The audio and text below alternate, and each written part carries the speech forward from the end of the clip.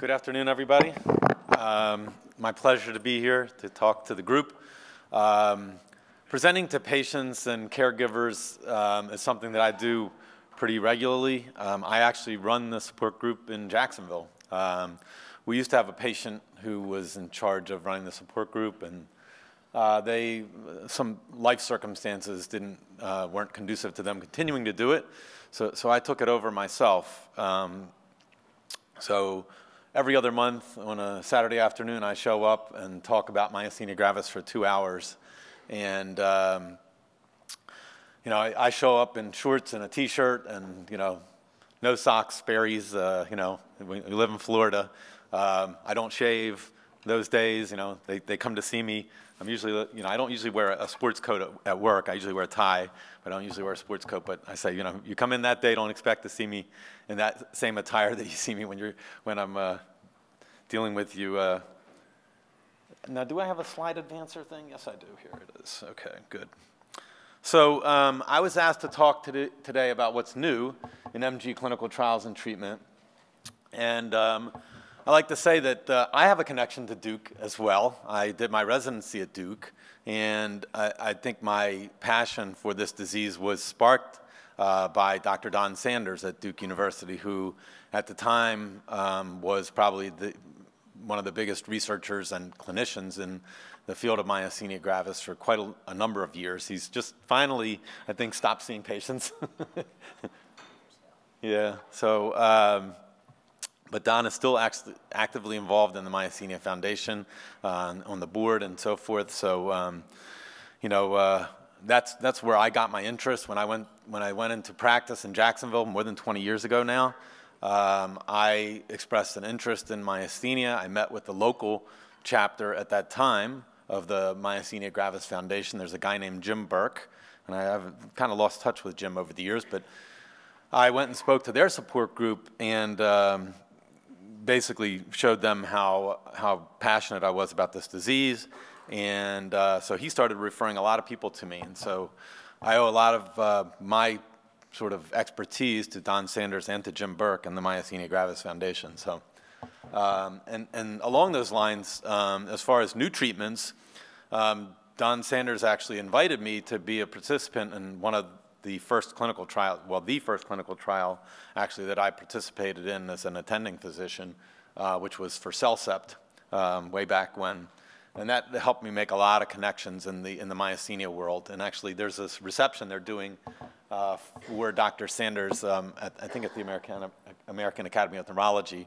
And I'm not going to be attending, but I actually sent in a little thank you to him that I hope they'll be able to share. So, so everybody knows about the disease. This is sort of the cartoon of the connection between the nerve and the muscle.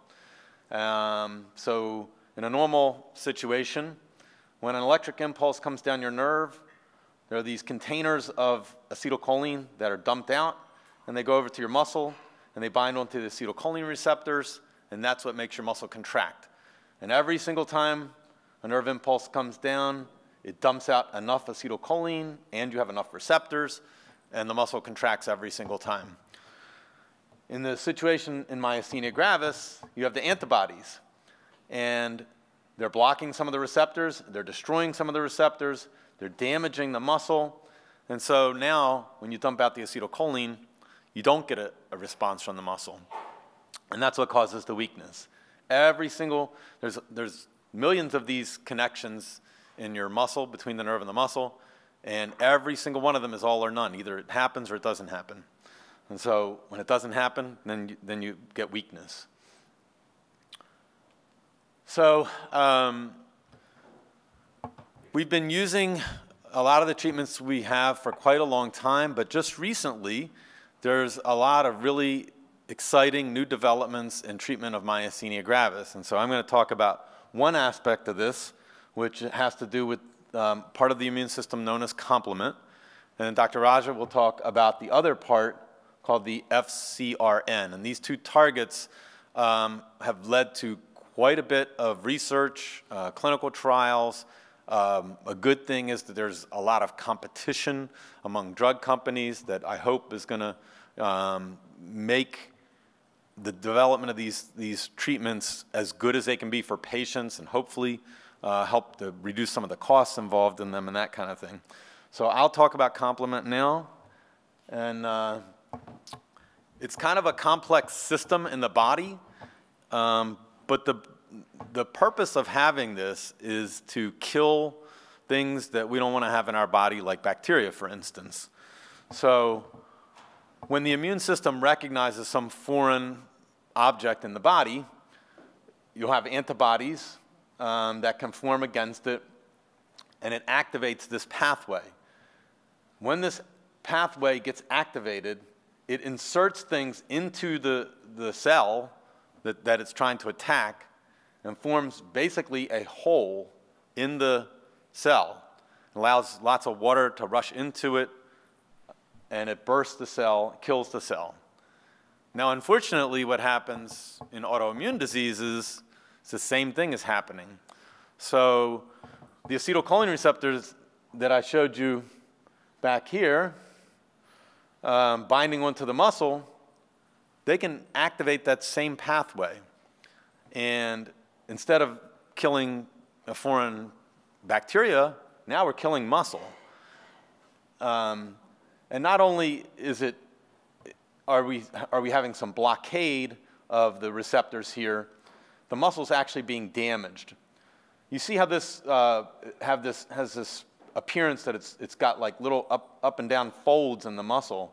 And when you look at what happens in myasthenia gravis, you start to lose some of those folds. So here are the folds in the muscle, and then when the complement comes in, now it becomes much more of a flat surface, and you don't have as many receptors, and this actually increases how many can be in one little tight area by all those folds, so that it really amplifies the signal. And when you don't have that, even if you have some receptors, you don't have that amplification of the signal like you would have when it's folded like this. So this pathway has been shown in animals for many years to be important in patients with myasthenia gravis. So I had a discussion recently at a meeting about whether it's active in everybody. I think in animal models, it seems like it's almost 100% of the time it's involved. I don't think we know for sure in human beings whether it's involved in everybody. So will drugs in this pathway help every single person who has myasthenia gravis? Probably not. I think it has to be something that is clearly active in that patient's disease process in order for the drug to really be doing anything. So the drug that they're producing is a drug that blocks this pathway, basically. So we have antibodies in myasthenia gravis that are attacking the acetylcholine receptor. Well, we can produce antibodies. They're called monoclonal. Mono means one, and clone is like you've heard of cloning, genetically. It's cells that are genetically identical, producing only one particular protein, this one antibody. And those monoclonal proteins can be, you can engineer them, so to speak, to go after certain things. And in this case, there are antibodies that are going against this part of that cascade that we were showing earlier, that whole big pathway. It's kind of one of the key steps in it is this part that's called C5. And so if you block that part of it, it doesn't go on to the end result and punch the hole in the cell. So that's basically what's going on with this. It's a monoclonal antibody that binds to this C5 part, doesn't allow the next steps to happen in the complement pathway, so you don't get the holes in the muscle membrane. This is stopping the damage. It's not repairing the damage.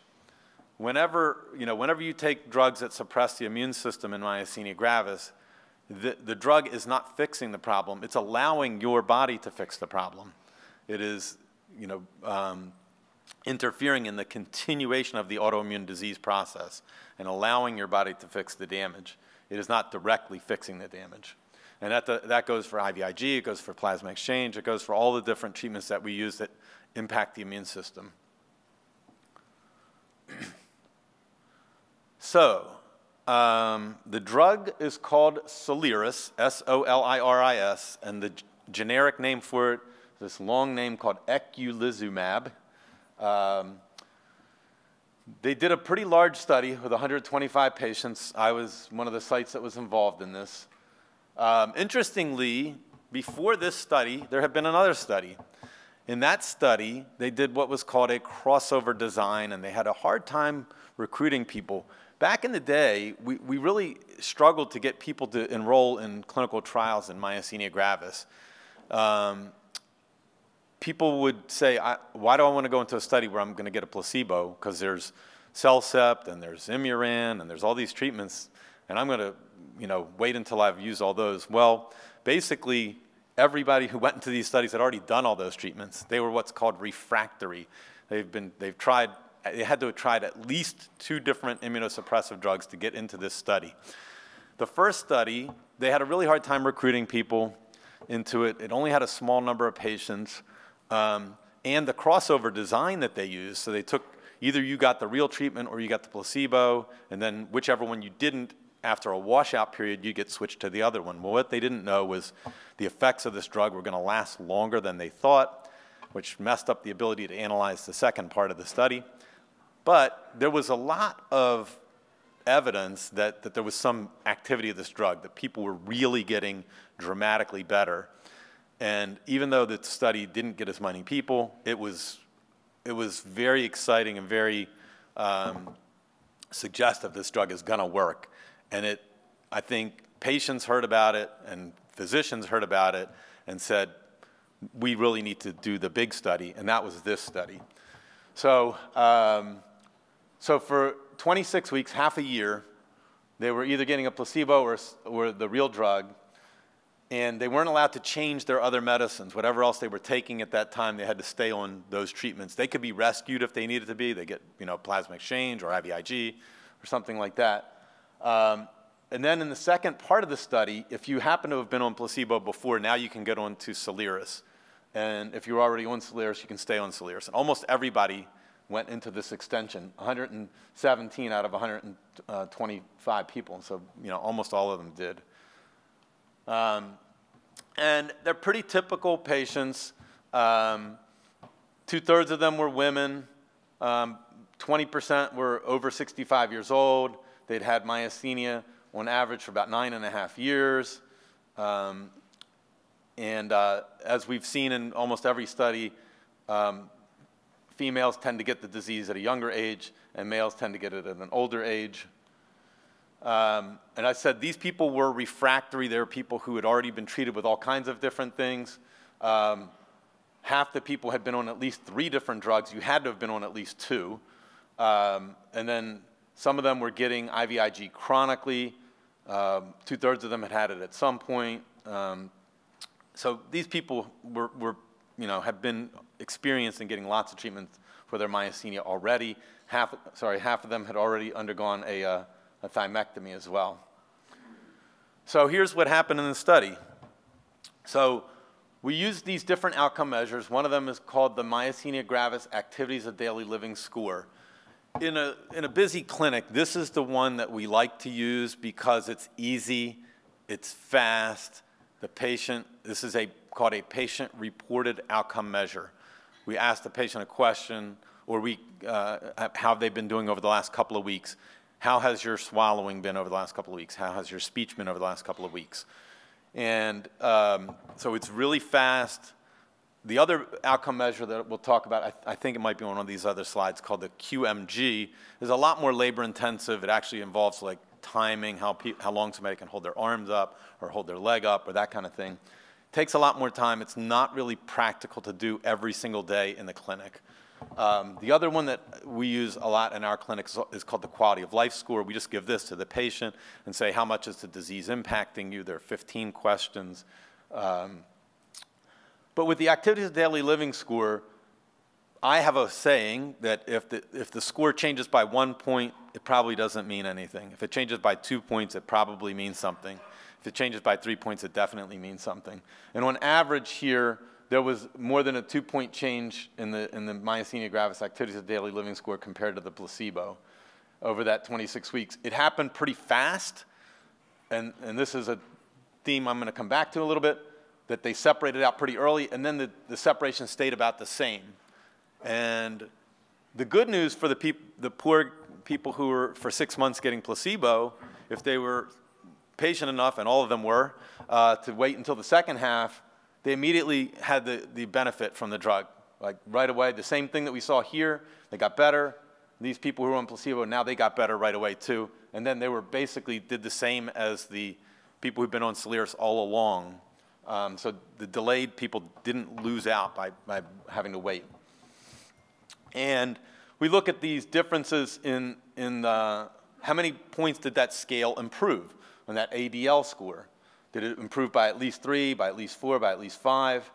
And almost every one of these levels, there was an absolute difference of 20% compared to the placebo patients, which is good.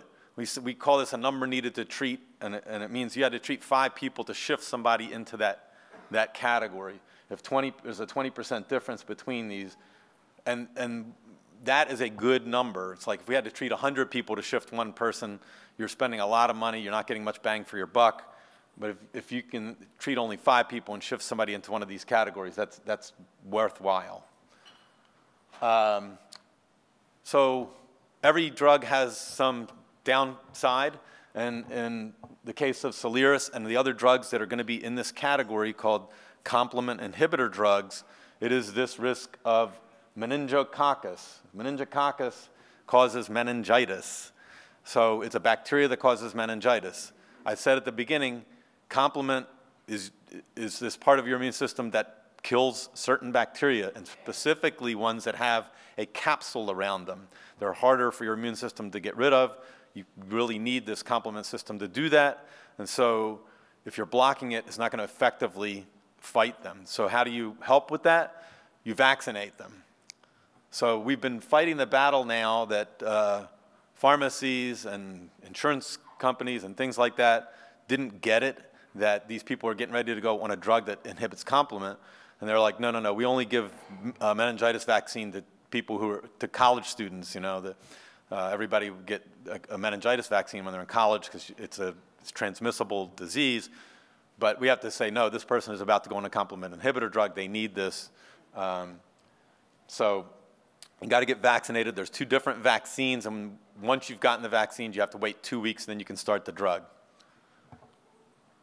And in this case, it says that basically if you responded, you continued to respond. And this is the part that I think is also very good about this drug. If you're going to get better, you get better right away. And you could see that in the study that they separated out from the placebo people. And people who aren't going to get better don't get better in that early time frame. And then you can make a decision. Am I going to keep going? One of the things that I see too often is that somebody's been on treatment that's doing nothing for them. And nobody says, well, let's move on and do something different. I see people who've been on steroids for years, and I'm like, did you ever get a response to the steroids? Nope, no, I never really got any better. And nobody ever said, well, let's just move on and try treating you with something different instead of the steroids. But in this case, you see that they separated people out who did respond and people who didn't respond. And this is, you can see that there's a huge difference in their average change in the scores. Okay, and they looked at this. Sorry, I guess right here I didn't put on this slide, but it was something that happened right away, very, very early. Okay, here it is. I knew it was on here somewhere. So for the patients who responded to Soliris, the response is usually achieved by 12 weeks. And in fact, what I've seen, you get Soliris in a loading dose. So you get 5 treatments the first month. That are a week apart, and then after that it's every 2 weeks. What I've seen is by the second maintenance dose, so now you've gotten 7 doses, you're at 2 months of treatment, you're going to get better. If you're going to get better, it pretty much has happened by then. If it hasn't happened by then, you're probably not going to get better. So, so that's what I look at with patients. So it's every other week infusion. What's the problem with that? Well, some insurances, Medicare, won't let people get home infusions without a huge copay of 20%. And if you got a very expensive drug, nobody can afford a 20% copay. So you have to go to an infusion facility to get it. And every other week, having to go to an infusion facility to get it is a pain in the neck. So a competitor drug came along, this other company called Ra Pharma, and theirs is a little bit different. It's not a monoclonal antibody. It's a different kind of a chemical. It is targeting the same exact part of the pathway in the complement, that C5 thing. That's one of the key steps. And they've done a study, which I'll show you here. And they've shown in this small study, there were, I think, about 45 patients total in this study. There were 3 groups, actually, in their study, the placebo, a low dose, and a high dose group. But basically, this is what they call a proof of concept. It looks like the drug is going to work, and it's a good idea to keep going to the next step. And that's about to happen now for this drug. They're getting ready to do the big study. They're sort of gearing up to have their next level. And they're actually interested in trying it in people who are not necessarily refractory. They're looking at people who are earlier in the process. One of the other things is that Alexion, the people who make Soliris, know that this is happening and say, well, we have to do something to try to make our drug better, to be more competitive. So there's a new form of the drug called Ultomiris instead of Soliris, but it's basically doing the same thing, but it only has to be infused once every 8 weeks. So instead of going every 2 weeks to the infusion facility, you got to go every 2 months to the facility. That's a huge difference. It's already been shown in these other autoimmune diseases where Soliris works, that this works as well. So that study is also getting ready to start right now for the Ultomiris in Myasthenia Gravis patients. And this is just, I was saying before that they were studying people who were a little bit earlier. Some of the patients were only class 2 myasthenics. Some of them had not had their disease quite as long. They had people who were almost brand new, 0.1 year, okay? Like 1/10 of a year for some of the people, 1.6 year, and some of the other half a year here. So people who hadn't already been treated with all kinds of different drugs were in their study too. When they first said they were going to do that, I thought that might have been a mistake, but so far it looks like it might be okay. So let's see here. And then they kind of looked at this to say, okay, how does this compare to the Soliris patients?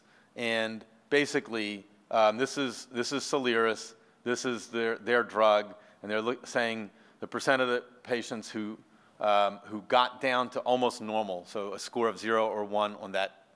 0 is totally normal on that score, and the percentage of people who got down to a 0 or a 1 was very comparable. Now their numbers are a lot smaller. This is 125 patients, okay? And this is 30 patients or so 60-some patients here, half as many here. So we'll see if this holds up. Hopefully it will. So there's real exciting stuff happening with the complement pathway. And now I want to make sure I leave enough time for her to go over the FcRn pathway. And then after she finishes, then we'll both take some questions from you guys. So. Oh, and this is just one more, that 20% difference that we saw with Soliris. I think maybe because the numbers are smaller here, the differences weren't quite as dramatic like at every single level in this score, but we'll see how that pans out in a bigger study. You can't read too much into this. Okay. Insurance companies are not letting people do this early. You have to fail some other treatments first. And I kind of understand it because they're very expensive. So, all right. All right. Can everybody hear me?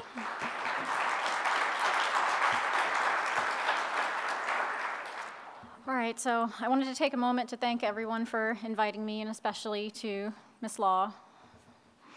So just as a few disclosures here, number one is that none of these therapies that I'm about to discuss is currently FDA approved. So these are all drugs that are still in clinical development. They're at different stages of clinical development, and many of them have ongoing studies, which I will let you know about as well.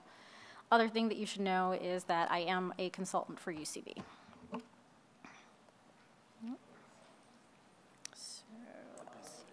There it is. So the idea here is that there's a number of compounds that are currently in development for targeting FcRn. And I'm going to explain in a minute what FcRn is. But as you may have noticed, there's a number of tables outside, and a lot of these logos are going to be familiar to you. The two that are currently the furthest along in development are the Arginex product and the UCB product. And so we'll go into a little bit more detail about both of these, but the key difference between the two is that one is an intravenous infusion and the other one is a subcutaneous infusion.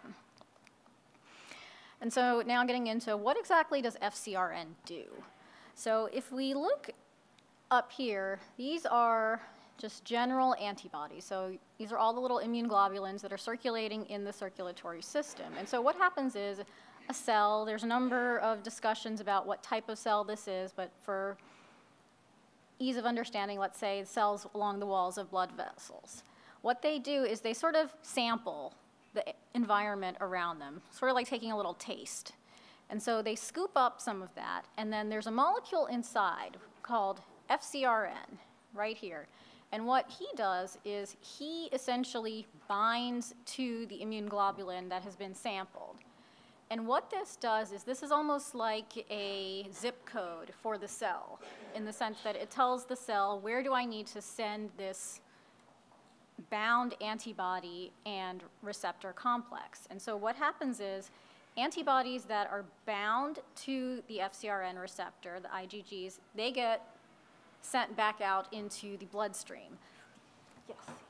Oh, sorry. And then the ones that are not bound, so for example these that don't have the little blue guy on them, they get routed into the pathway where they get degraded. So they're basically taken out of the circulation. And so the way that these compounds work primarily is that they block the ability of FcRn to bind to the antibody that's been taken in from outside the cell. And so what this does is this means that you have less antibodies that can be sent back out into circulation, and they all get routed to the pathway where they get degraded. So essentially you're reducing the amount of circulating IgG, and therefore you have less IgG and less acetylcholine receptor antibody that can bind to the receptor and cause the blockade. And so getting into the first compound, this is exactly how the compound developed by Arginex, which is called efgartigimod. These don't have any proprietary names just yet, given their stage in development.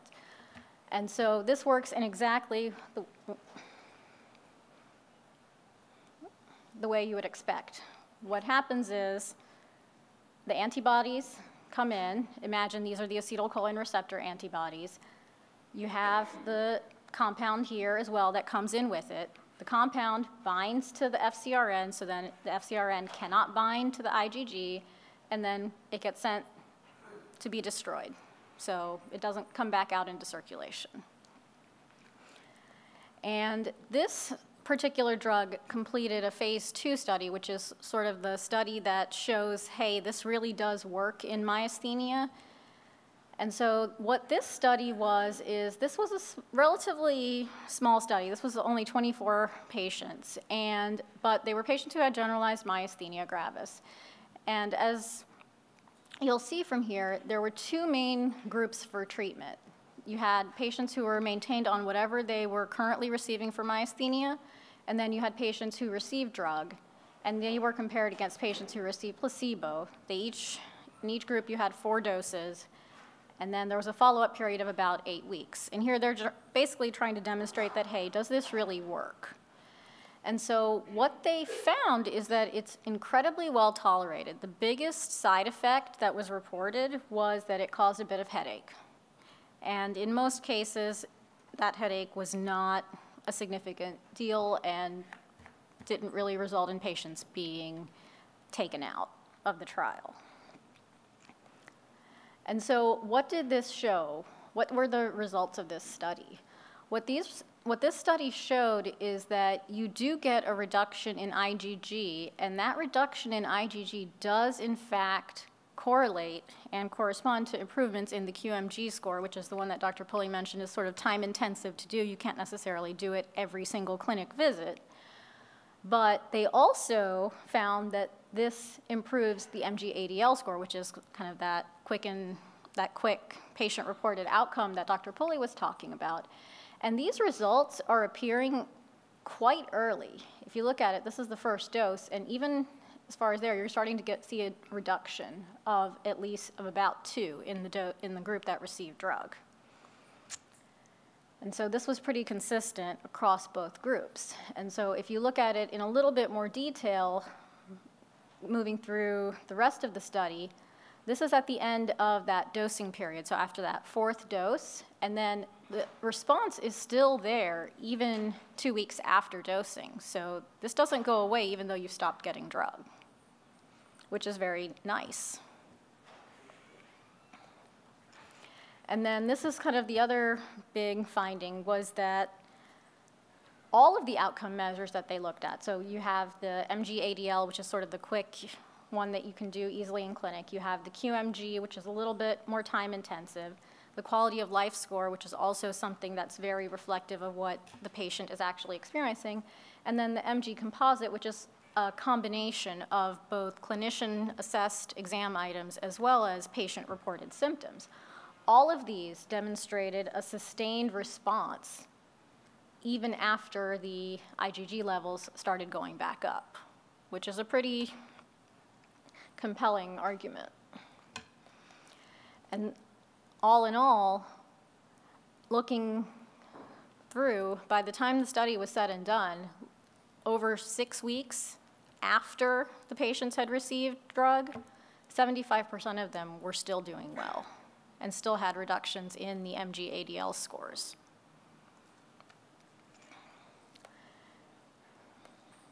And so what this study showed us, which this was sort of the small number of patients, only 24, but it showed us that this drug is safe, it's well tolerated, and it works fast, and the effect is it endures.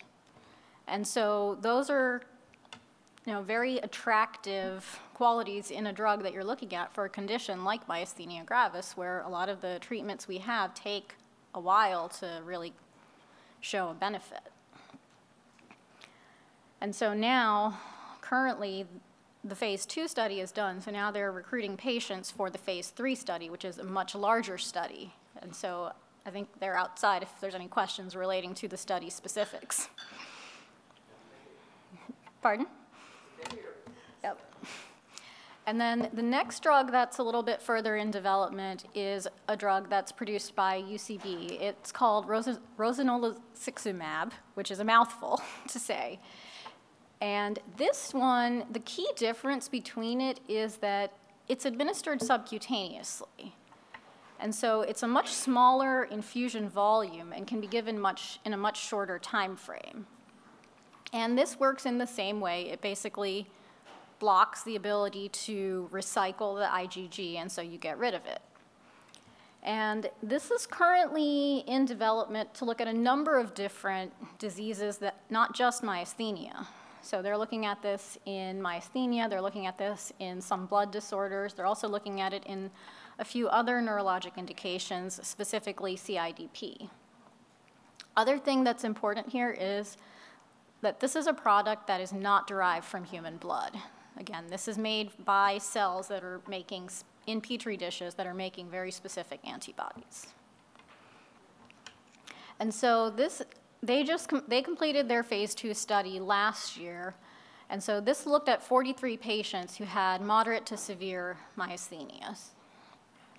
And what they did was they had two dosing periods. So in the first dosing period, right here, you had patients who were randomized to either receive the drug or they received a placebo. They were maintained on the therapy that they were already receiving. So that was kept the same.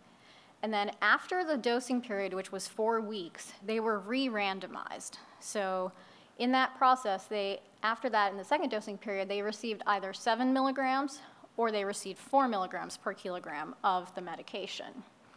And that continued for 3 weeks. And then following that, there was an 8-week follow-up period where they continued to monitor the patients. And what did they find? So the full study results are not released yet, but based on what they did release in October, they found that there was a pretty notable improvement in the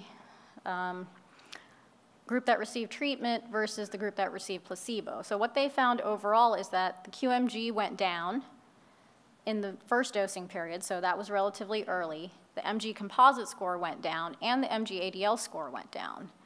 And what they found is that just in this short 4-week period where patients were receiving either drug or a placebo, that you had an improvement in the MG ADL of 2, which is pretty notable and pretty impressive.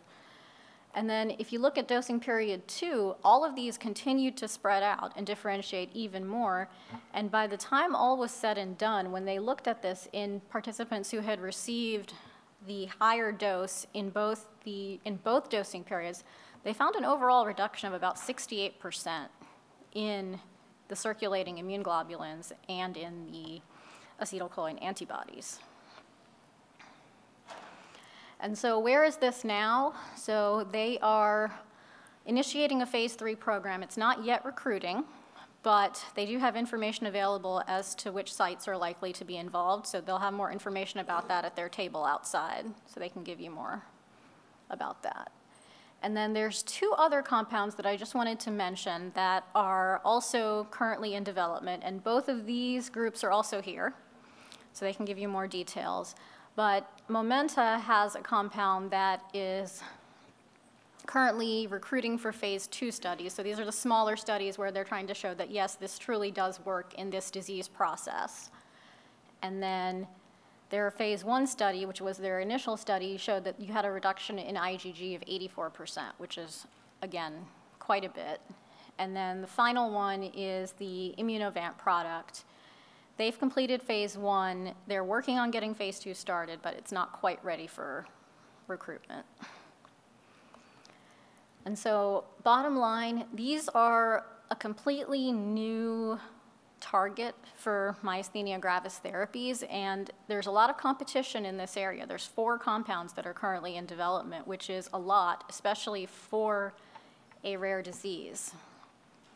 And they're also exploring 2 different delivery mechanisms, which is key. One, an intravenous, where you would probably have to get it via an infusion center or via home infusion.